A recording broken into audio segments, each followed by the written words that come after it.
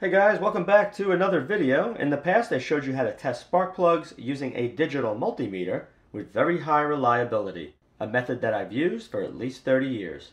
If you haven't seen it, a link to that video can be found at the end of this video. Even though the spark plug testing method shown in that video only takes a minute or two to do, some people would like a faster method with high reliability. So today I'll be showing you an inexpensive and very good spark plug tester that's a must-have for DIY auto repair, small engine repair, jet skis, and much more. Some people posted comments in my previous spark plug testing video saying why bother testing the spark plugs when they're cheap enough just to replace them. And my answer to them has always been, not all spark plugs are cheap. Some can cost as much as $20 to $25 a piece, and why drive to a store, waste gas, spend money on something that you may not need. So it's always good to test your plugs before going out buying new ones. Now this spark plug tester is made by VxScan. I purchased this with my own money, and it's designed to test one plug, or you can do two plugs together. The purpose of testing two plugs together, if you have a new plug, you could put it in one side, and you can put your used plug in the opposite side, and you can compare both plugs how they fire. You'll be able to change the RPM. It simulates the RPM of your engine. The plug fires faster and faster with higher RPM. And when it's down here at the bottom, it's going to be like your engine, just a little faster than idling.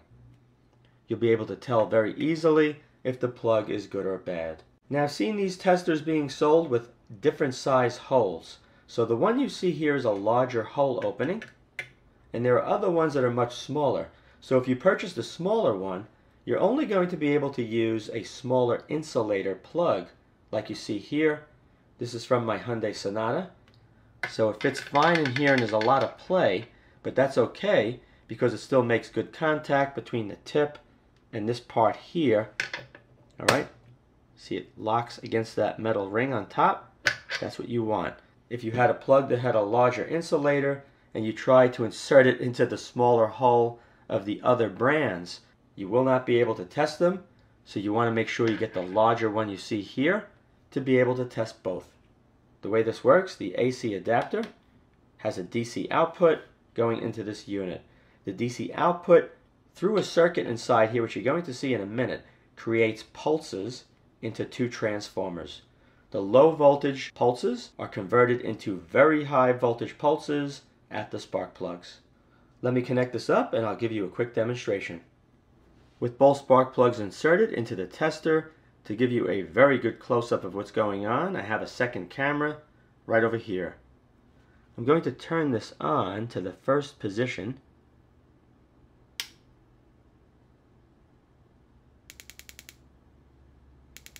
Now that's the lowest. And you can see the firing very clearly.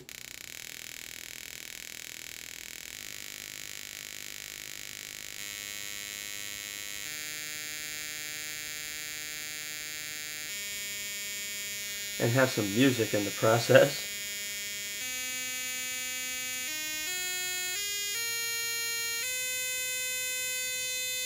And that's maxed out. So we know that spark plug is working very well, and you can even smell some ozone doing this.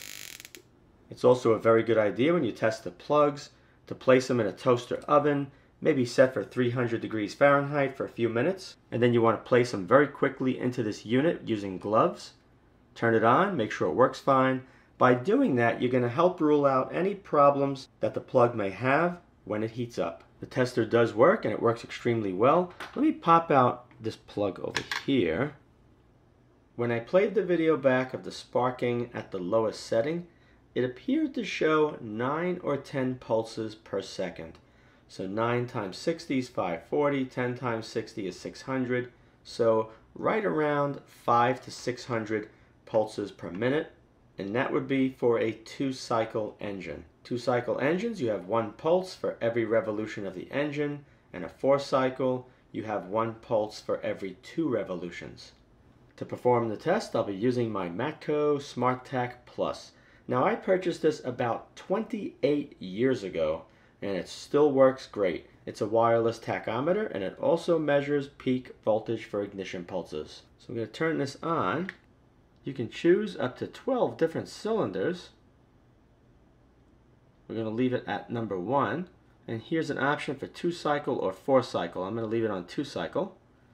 I'm going to extend the antenna just a little bit. I'm going to hold it here where you can see it. And let's see what's going on with the range of this thing. Alright, so not bad. I counted 9 or 10 pulses per second. The lowest setting we're getting around 600. Let's go here into the 2000 range. We're at 1800.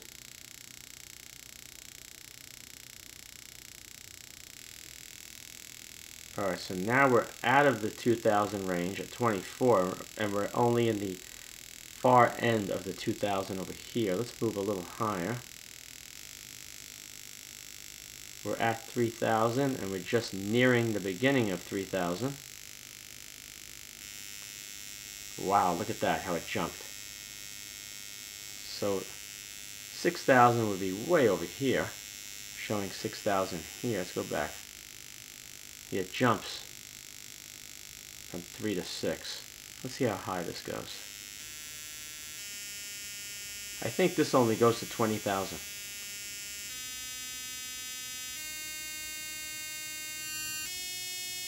Yeah, you see it dropped after 19,000? So that's the limit.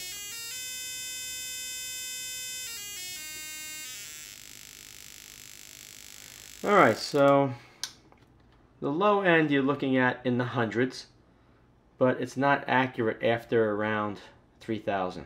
It jumps. And for the low price of this tester, you really cannot expect high accuracy for the RPM settings. The last thing I want to do before I open this up, let's just take a look at the voltage output. This unit here is designed to hook over the spark plug wire, but if I position it like this, should be able to get a decent reading, so let's give it a try. Right there, you should see it.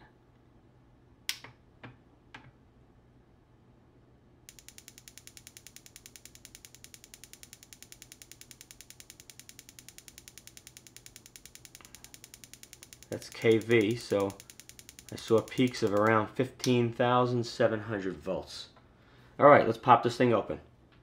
This is what it looks like inside. You have these 3 spring tabs that grab onto the tip when it's pushed in through this hole. And each one of these is a high voltage transformer with a ferrite core. So it's hard to see. You could probably see it in this image right here. But there's 2 windings. One is a thicker wire. That's your primary. The pulses from the circuit inside here on the other side of this board go into that winding that's thicker. If you look at the secondary winding, you're going to see it's many turns of a thin gauge enamel wire. It appears to be 38 to 42 gauge, and it's wound in a special way. It just doesn't go back and forth, because if they did that, you would have arcing between the layers of wire. So what they did is they have dividers. You can see the white there, there, there, and there. So they'll fill up this area first, move the wire over, fill up this area, fill up that area, and go to the opposite side. This way there's no overlapping layers where you're going to have a big differential in voltage. It's going to be gradual to the opposite side. If you just layer back and forth, then you have the higher voltage layer sitting on the layer underneath, and it's not going to do too well. And guys, that's it. I hope you enjoyed this video. If you did, be sure to rate, thumbs up, share, and check out my extensive video playlist for many other videos of interest to you. Thanks for watching.